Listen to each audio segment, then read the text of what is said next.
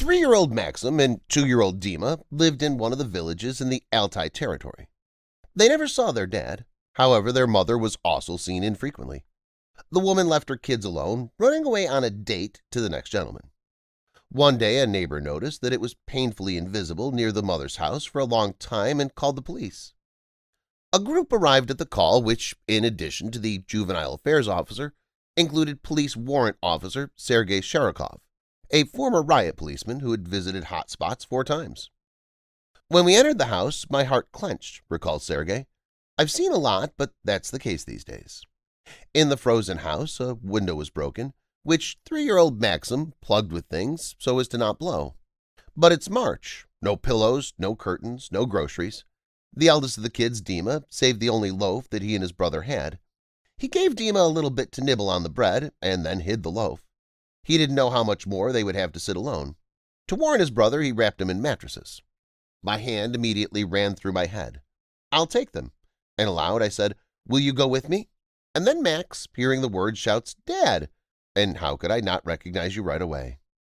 I get goosebumps running down my hands, and tears are coming up. It's impossible to remain indifferent here. Still worried, Sergei the policeman said. It turned out that the brothers sat in a cold house for 6 days. If it were not for the vigilance of the neighbor, it's not known whether they would have been saved. The boys were immediately taken to the hospital, treated, washed, and of course fed.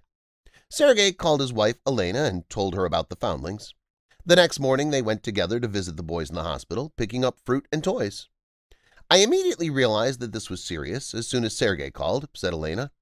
"Our young son was only a year old at the time, and Elena had 3 daughters from a previous marriage, and coming home the husband simply did not find a place for himself. He sits, silent, drowning in his thoughts. Let's take them, Len," was not discussed. The couple immediately bought clothes for the children, since they had nothing at all. Elena, with a 1-year-old child in her arms, went around all the offices and stood in more than one line to collect all the papers for adoption. The children began calling mother and father of Sergei and Elena in the hospital.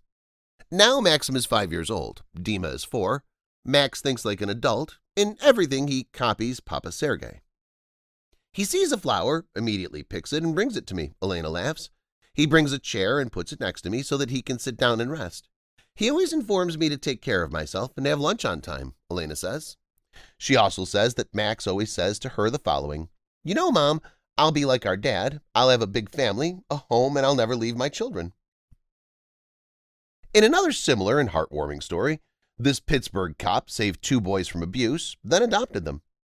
A veteran detective who helps at a boxing gym for inner-city children, Jack Mook, described adopting Josh and Jesse as the best thing he's ever done in his life.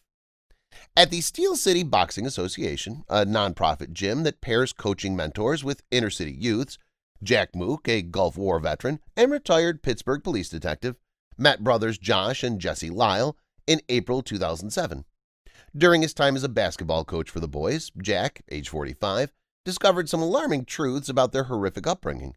In addition to the fact that their parents were drug users, the family also resided in an area where drug trafficking, prostitution, and violence were commonplace. Josh and Jesse were able to find sanctuary in the gym. Josh, in particular, put in a lot of effort almost every day in the gym. Josh describes his 5-year experience as an escape from home. By the end of the summer of 2012, however, the lads had given up on attending to the gym. Jack went on a search for them and came upon Josh, who was 13 at the time, after school 1 week before Christmas. He had bags under eyes and sunken cheeks, and he appeared to be in awful shape. His hair was missing in parts, and he had a rash on the back of his neck, among other things.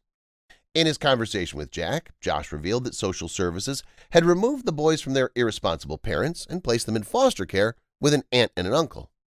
However, Josh claims that their new home was plagued with mice, bugs, and fleas, and that their guardians peddled narcotics while hitting and screaming at the boys. Because their guardians were concerned about their nephew's affiliation with a police officer, they barred them from going to the gym. "I just wanted to sleep away the rest of my life," Josh admits. Jack returned home with the thought, "I've got the whole house to myself. What exactly am I doing?" He spoke with a caseworker from the Office of Children, Youth, and Families about assuming custody of the boys, but she responded that they were fine according to the standards of the agency in question. 2 weeks later, the boy's uncle was apprehended by the police on suspicion of heroin possession. Upon learning of the situation, Jack contacted a high-ranking official in the Pittsburgh court system, who placed him in touch with the boy's family court attorney. Following completion of the necessary background checks on Jack, the court placed Josh and Jesse in foster care with him on February 5, 2013, according to court records. "It was the most relieved I've ever felt in my life," Josh recalls.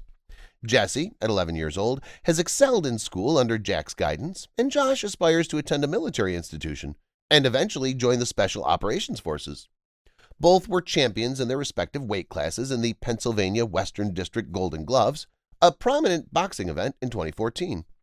Their success was likely boosted by their daily diets of meat and vegetables, which they consumed on a daily basis.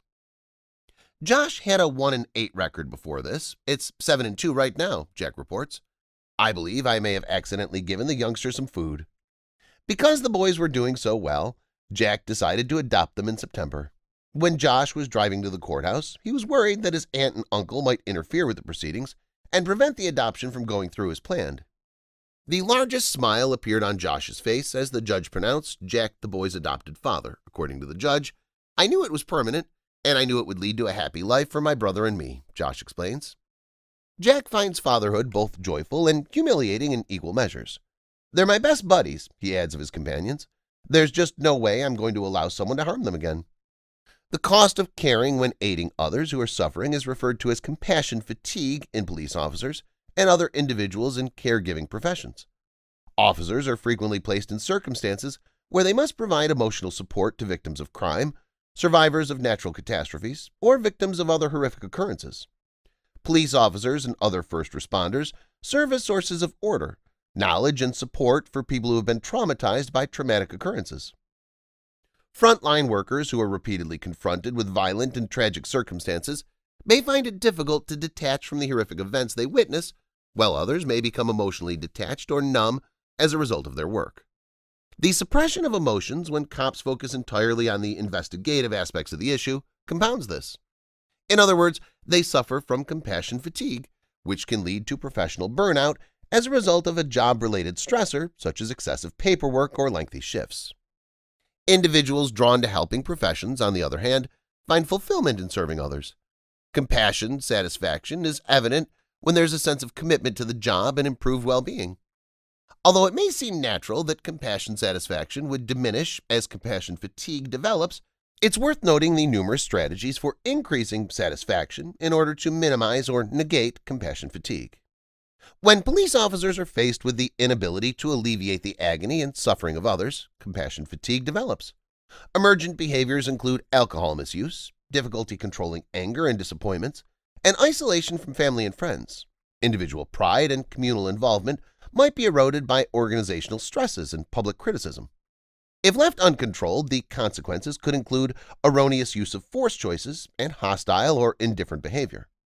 Failure to recover from stress can result in physical and psychological problems. Officers who can recognize the importance of their services and care for trauma victims, despite being exposed to overwhelming situations, typically have feelings of compassion satisfaction, which can lead to improved job performance. Officers' health, well-being, and job performance can all benefit from recognizing compassion fatigue and restoring pleasure. Although there are a range of successful self-care approaches, such as emotional regulation, regulated breathing, and mindfulness, officers can benefit to include these techniques in their training. Supervisors can applaud and acknowledge excellent community contacts and officer contributions to increase compassion satisfaction. For those experiencing weariness or professional burnout, peer support programs, other assignments, and officer rotations from high-risk teams, like child abuse units, could be offered. Community groups can help develop compassion satisfaction by recognizing and thanking officers for their accomplishments. Leadership and administration may set a positive tone and set a principle for officers who are exposed to the suffering of persons in their communities. Compassion satisfaction can be improved by developing a psychological buffer against the negative effects of compassion fatigue. Officers can increase their compassion satisfaction and lessen compassion fatigue by seeking counseling from practitioners who are knowledgeable with police.